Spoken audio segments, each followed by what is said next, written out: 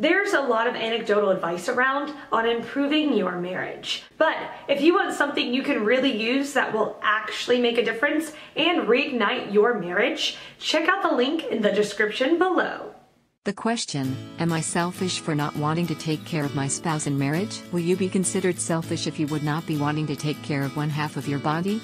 Or rather would be considered foolish instead of selfish? There is a reason why a spouse is also called as better half. You may be considering the act as that of selfishness because you must be feeling, or rather you must actually be doing favors by being a spouse to that person. So if you don't want to do any favors, don't. But mind you, taking care of your spouse is not a favor.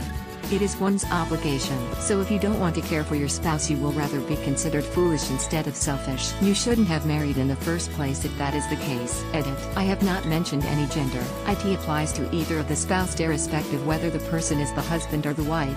Everyone has had rocky patches. The difference between it being a patch and a drop of a cliff is what you do now. Check the link in the description if you want a helping hand.